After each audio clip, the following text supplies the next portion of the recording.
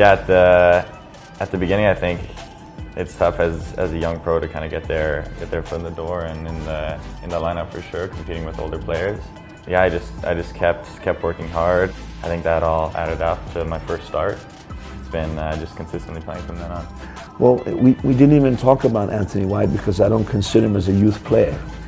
What impressed me the most about him, how comfortable he is on the ball. Like no longer is, oh well, it's early. Hang on a second, here's Hundal, the immediate response! And it's the Vancouver #9 teaming up with Anthony White. The biggest thing would probably just be the perseverance.